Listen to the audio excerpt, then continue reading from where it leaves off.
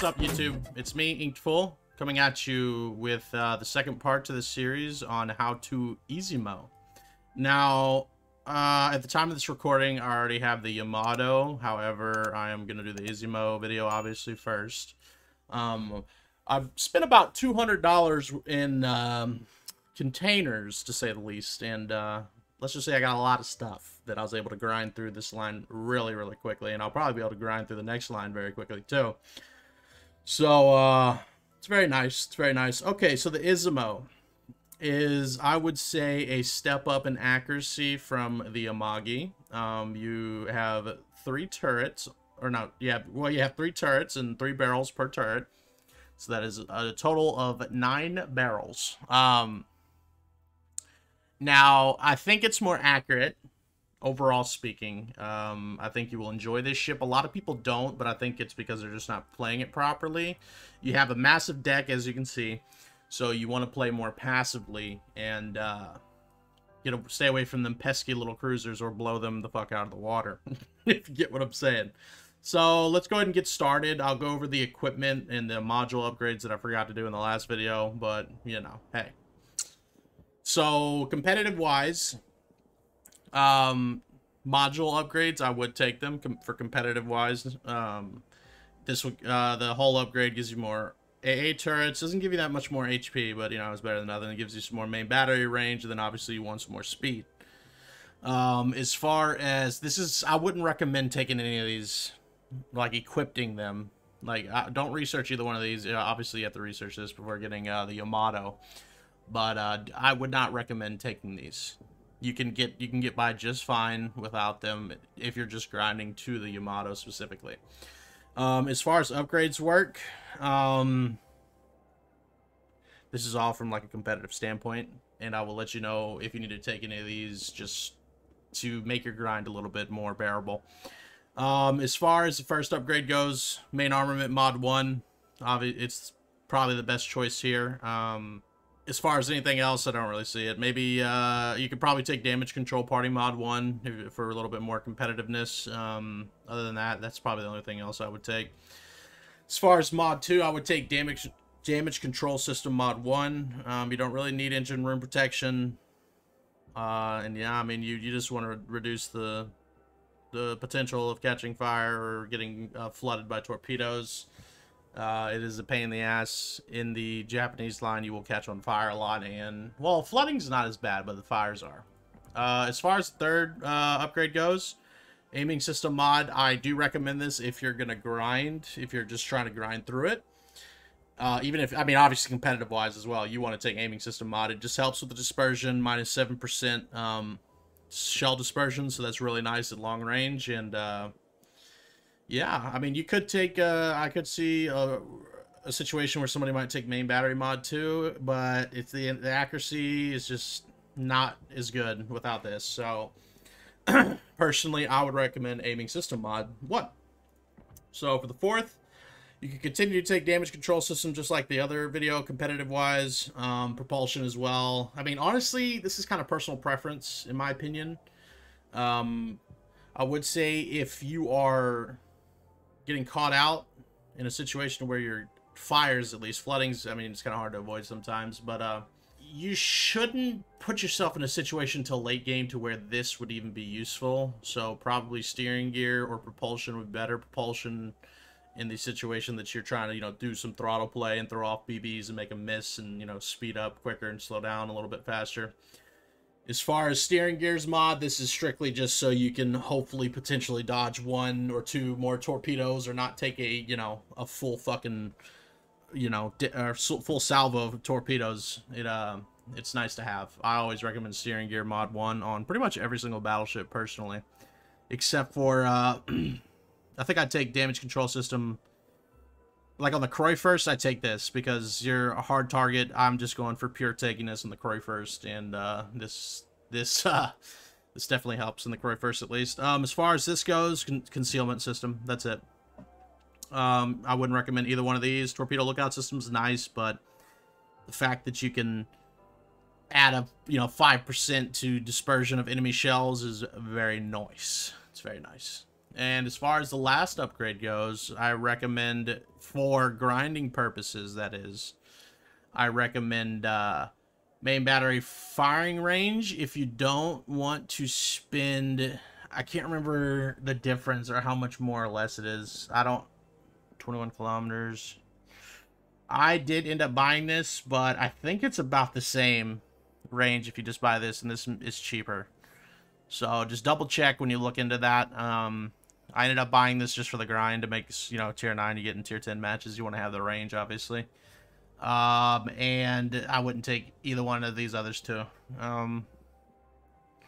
Your traverse speed's already very, very slow, and you'd just be hindering your gameplay, in my opinion. As far as consumables go, you can pick between the spotting aircraft and the fighter aircraft. One thing I've noticed is you have a ridiculous amount of range in the Japanese battleship line.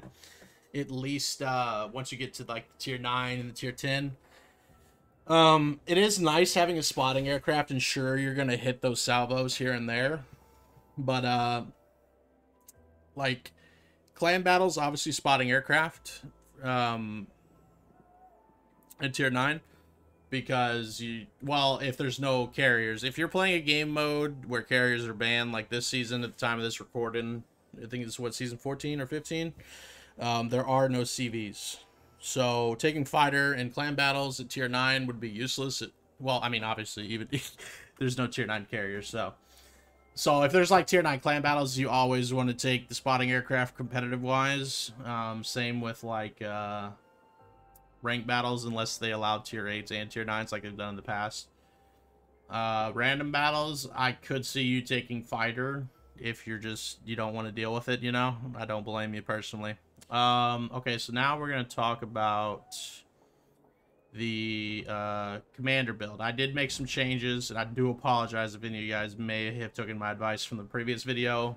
I ended up going with preventative maintenance because after I recorded that first video, I started noticing that my main turns were getting knocked out more, and my steering gear was getting knocked out more. Or, I'm sorry, my engine. I wouldn't take engine room protection, though. I would just recommend getting this talent. So I would recommend preventative maintenance.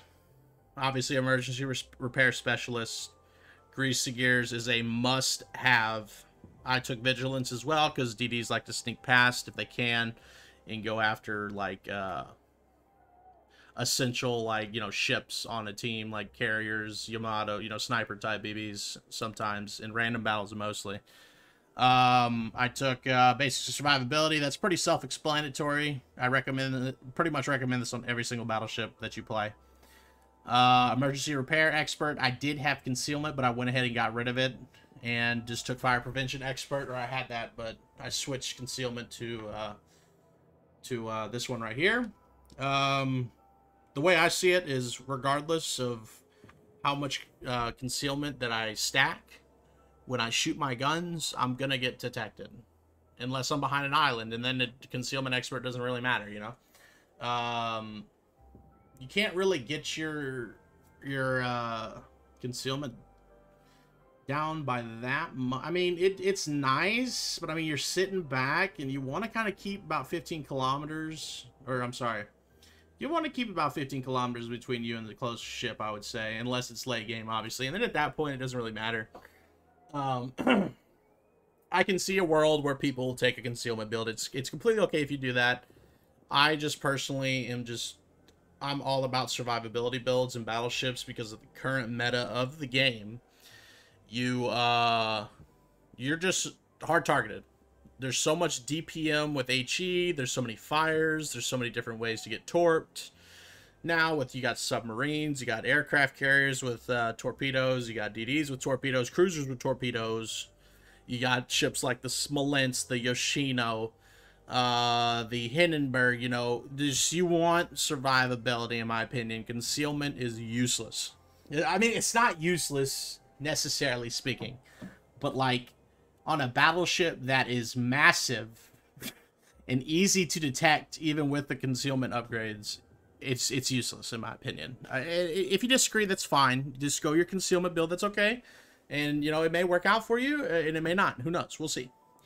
And for the last talent that I'm taking Adrenaline Rush. So the lower health I get, the quicker I reload, the quicker I do more AA damage, and if I'm close range late game, the more my secondary batteries go off. Adrenaline Rush is good on every single BB, just about, except for maybe like the Vermont, but I haven't gone down the Vermont line personally, so I'm not 100% sure. Alright guys, if you want to know why I did not go with anything else, go check my previous video, which was the tier 8 Amagi video. I will tag it right above right now. And yeah, also I could see a world where you can go an anti-air build. I'm pretty sure there used to be a Yamato build like this, but since the commander reworks, I don't think it's a thing anymore. I'm not 100% sure.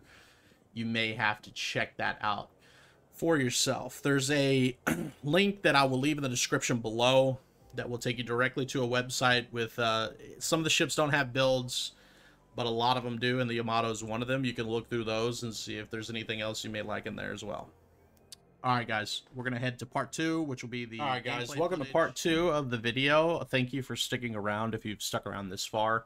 While we have a second, please be sure to hit that subscribe button if you enjoy the content, guys. Trying to, you know, get to 100 subscribers so I can get my own custom URL and feel cool, you know. So yeah, here we go. Tier 9 Izumo gameplay, my guys. I am playing with a clanmate here. As you can see, he is playing the key, which he got for Christmas, I think. He got some little cashola and went ahead and bought the key. He says he likes it. I haven't played it personally, so if any of you guys are interested in that ship, it has torpedoes, I know that. I can't remember the range on them, but, yeah, if you're looking for a ship, my boy here, he says he loves the keys, so maybe you can take his word for it. Go ahead and buy it. So, obviously, just like the previous video and just like the next video, you want to sit back. As you can see, I'm literally going like 1/4 speed right now. I'm just waiting to see what we spot and then adjusting my positioning based off of that. I think we have an AFK cruiser or a Moskva right next to me. It's always nice to see in your games. I'm sure you guys just absolutely love to see that. So I'm assuming to see somebody, obviously, within this vicinity. But I don't know what our DD's... I don't know if our DD's going full steam. Doesn't really look like it, but, you know. So I went ahead and sped up a little bit. Just basically what you're seeing now, this is how you want to play. You know, I'm like 18 kilometers out, 19 kilometers out from the St. Louis. I'm playing back. I'm letting everybody else do their thing. And as you can see here, you'll see why you want to take the aiming control mod or whatever it's called here in a second. Look at that dispersion. It's pretty clean. See, vertical dispersion. So you get a citadel. Bam. That's why I recommend the upgrade. Is it the aiming system mod? Is that what it's called? Yeah. Highly recommend that. As you'll see here in a second, he will not be with us for much longer. I won't spoil it too much except for that fact right there. Yeah, it's pretty nice. So as you see, I'm kind of broadside to this Bismarck in North Carolina here. But I'm not too worried about the Bismarck, at least, because the dispersion at that tier is pretty bad. The Bismarck is a fun ship to play, though, just FYI. It was my favorite German ship, besides Croy first. Get a pin and a pesky freaking overpin there. Just, you know, I'm doing some throttle play, backing up. I think I go back forward. I'm just trying to play. Yeah, I'm playing with them. And the St. Louis is kind enough to go broadside again for us. So I aim out about 7 clicks because he's a speed boy, 8 clicks, and he's a speedy boy. So I'm like, okay, this guy's gonna put on. I think he has an engine boost, if I recall correctly. And as you can see here, this is the result of being a goofy player. You die. So we got 2 citadels, and we destroyed them. We got a Dev Strike and First Blood. So this was an excellent 10 out of 10 start to my game. I'm like, oh, this is gonna be so much easier to play now. It's just gonna be nice. As you can see, depth charges. A little tip for you real quick with the depth charges. If you press your shift key and then you press your depth charge, you can have a upward looking down angle looking at, as you could see previously, looking at the Salmon. We get a couple of target hits there, not too bad. 4 target hits. So we chunked that old pesky... I'm surprised he didn't go after me. He had to know I was there, right? I can't remember if I was detected or not. I'm surprised he didn't launch any torps at me. Or those might be his torps right there, actually. I can't remember. What is the... I don't know what the torp range is on the Tashkent. Or the trash can is... what my friends say. So as you can see here, I'm sitting about 20 clicks out, or 20 knots, or 20 kilometers. Sorry, I don't know what's wrong with me. And it's really hard. Nobody's really focusing me. So obviously this is good for me. And as you'll see later in this game, I get to like, you know, medium to close range. And you'll see that, you know, your HP starts to shed away very, very quickly. Obviously, it will become not oblivious, but, or oblivious. Is oblivious the word I want to use? It will become obvious that playing anything closer to than medium range is going to become very problematic for you, at least in the Izumo, and I can confirm as well as the Yamato, unless it's very late game. And, which that situation, I think we could consider it late game. So here I just take a pot shot at the North Carolina because I haven't really done anything. Nobody's providing me any sort of opportunity to get a nice little citadel off of them. So I just shoot a pot shot there. Get a couple. I think I got a couple pins, and then the submarine pops back up. Unironically, see. So I press shift, or I press 4 and then shift, and it gives you that I don't know what word I'm looking for. That bird's eye view, I guess, would be the right word. It's like up, you know, you're up and above looking down. That is definitely nice. And we get 2 depth charge hits. I'm pretty sure we end up killing him here. Yep, so we get a total of 8 depth charge hits on that little submarine. We get a pin and 3 ricochets. Wow, and an overpin. You gotta love overpins. I'm telling you, it's the most annoying shit in the world. You'll see it a lot when you're playing Japanese battleships. So again, just taking pod shots. There's nothing really crazy for me to do. The North Carolina's starting to go forward, so I lead them a little bit because it's going to take them a second to get up to really good speed. And I think we get a few good pins here. Nope, just 1 pin and a torpedo protection hit. So I pinged the North Carolina because he is the most dangerous target at the moment, being the closest. I'm trying to get my teammates to shoot at him, obviously. As far as just a random battles tip, I do recommend pinging targets and stuff, and, you know, don't like spam ping them or anything, because that can be annoying. I would recommend, however, just pinging them here and there, trying to get your teammates to shoot them. So I hold my salvo here because I'm thinking, okay, this North Carolina is probably going to turn out or something, or I can speed up to where I will have a flusher broadside on him. And so I decided to hold my shot here. And now you can see we're starting to get in the mid, and there he goes. He's about to go broadside here in a second, if I recall. Yep. Here it comes. I start to notice it. Line up my shot and shoot. And I'm pretty sure I smacked the shit out of this guy, if I recall correctly. I indeed do smack thy shit out of this guy and get 4 penetrations in a citadel hit. That is real nice. So I heal up. As you can see, we're starting to get to mid-range play. Start paying attention to my health pool. And it'll start to go down, relatively speaking. It's noticeable difference in gameplay. At longer range, for some reason, people don't tend to target you. And I shot, just for clarification, I shot that salvo just in case torpedo didn't hit that BB. Because from the angle it was, it looked like you should be able to dodge those. So I take a look around, like always. I always want to check my surroundings to make sure nobody's snuck around me. You can also just look at the map as well. Always keep an eye on your map. I do recommend keeping your map relatively huge, like mine. Mine's maxed out. I tend to do that when I play battleships a lot, because there's a little circle.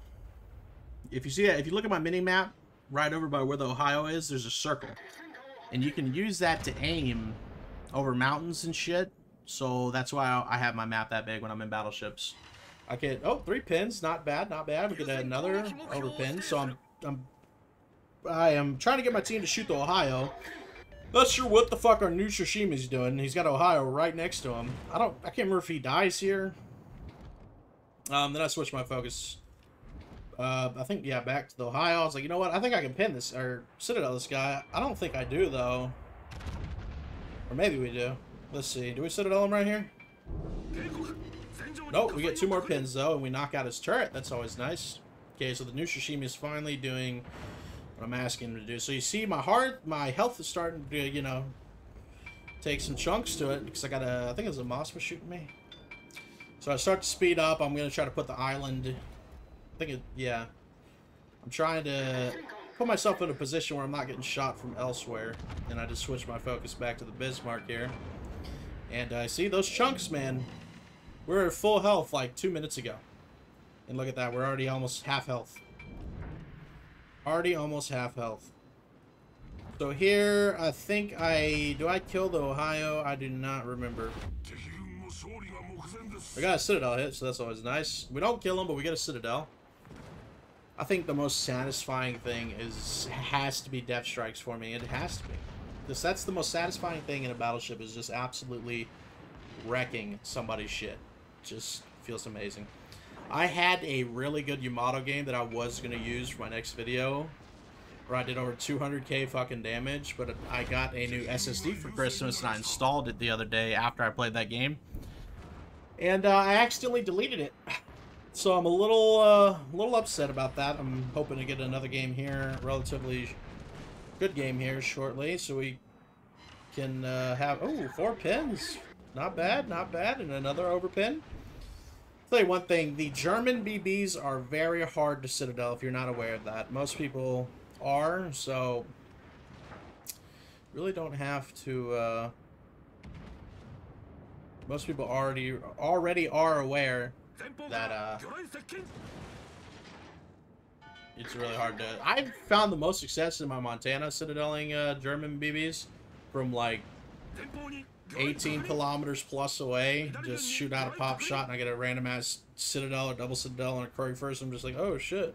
I guess it's just because the angle downwards, at least those shots. So as you can see, we're at half health here. This fucking annoying ass Moskva was irritating the shit out of me. Keep shooting my ass. And I'll tell you one thing, the Moskva's reload time is so nice when he can just pin me like that. So we start to back up. We're trying to, you know, angle a little bit better so the Moskva can't pin us that easily. And just a quick tip real quick. With the Russian cruisers, a lot of people don't shoot them, but if you're far enough away and your shells they can arc downwards, they will arc downwards, you can pin them from the top of their, like, the deck. As you can see here, I'm going to get a few pins if I recall correctly. And I do end up killing this guy, I think.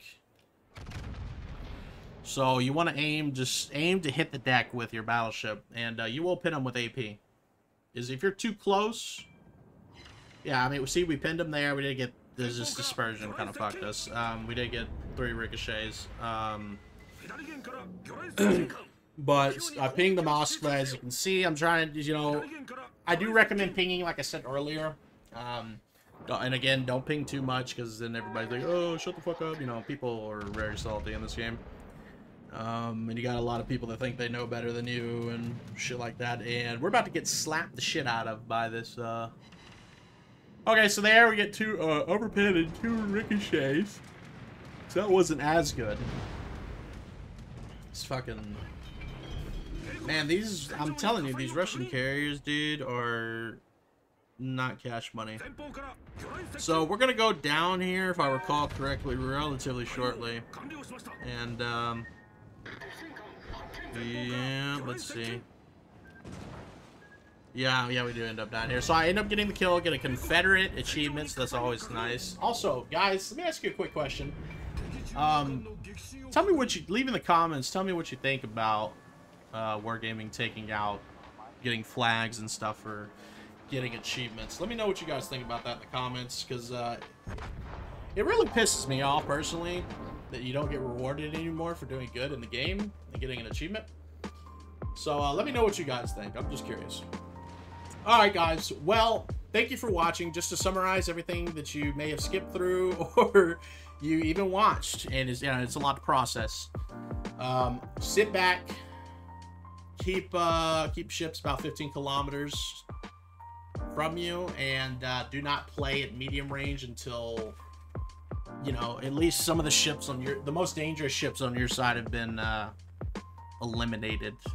And yeah, I hope you guys had a great Christmas, and I hope you guys also have a safe and fun New Year.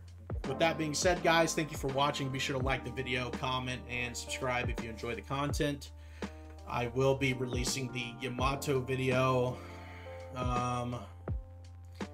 within the next few days of this dropping. So stay tuned, guys. Peace out.